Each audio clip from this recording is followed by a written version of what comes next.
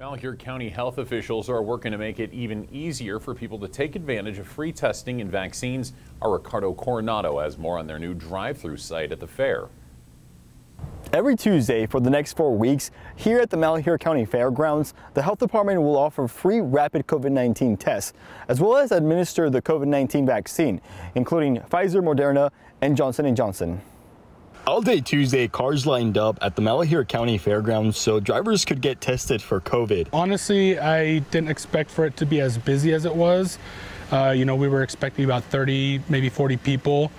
On approximate number, I'd say we pushed over 250 people through here.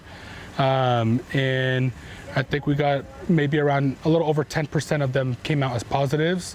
Health experts say the county has seen a concerning uptick in COVID-19 cases. Just over the last 6 weeks, we've gone from 17 cases in a week to last week we had 154.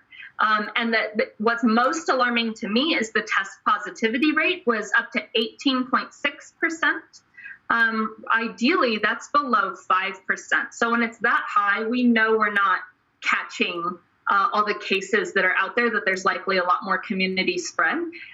This is a dramatic rise for us and likely to get much worse. The health department is also offering 3 vaccines at this site: Moderna, Pfizer, or Johnson & Johnson. It's a really good turnout compared to what we were also expecting. It's been a little difficult getting people to get vaccinated, but we came through with 43, and I know that's something to be proud of. Malheur County has a low vaccination rate compared to other counties in Oregon. We did just reach over 40% this weekend of our 18 plus population.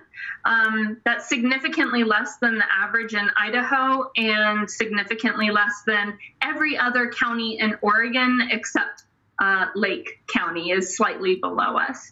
But that is far from herd immunity and the number of people that we need vaccinated to prevent more severe illness and outbreaks. Ricardo Coronado, Idaho News 6. And the next drive-through testing and vaccination site is scheduled for September 7th at the Malheur County Fairgrounds from 9 to 4. Idahoans are welcome too. Local healthcare providers urge community members to reach out if they have any questions about the COVID-19 vaccine.